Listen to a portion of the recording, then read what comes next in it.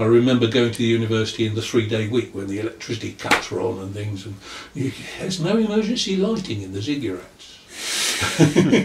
The only way of finding your way around at night in the Ziggurat was to feel your way along the wall to one of the light things and rub it.